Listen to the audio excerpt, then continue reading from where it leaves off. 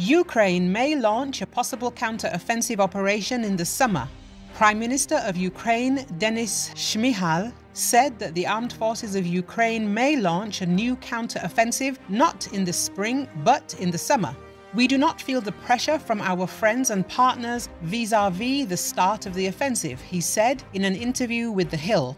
All of our friends and partners do comprehend clearly that in order to go into counter-offensive, one must be 100% and even more percent prepared to do so, the Prime Minister said.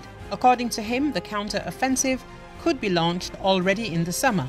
The head of the Ukrainian government stressed that Ukraine is asking international partners for additional military capabilities such as tanks, ammunition, aircraft and armoured vehicles. At the same time, he said that the strongest pressure to launch a counter-offensive comes from within Ukraine. Ukrainian forces have been carrying out a grinding and brutal fight to take full control from Russia, the eastern Ukrainian city of Bakhmut, and addressing shortages of ammunition and weapons ranging from heavy artillery, armoured vehicles, tanks and air defences are considered key factors in timing the launch of the counter-offensive. Shmyhal said,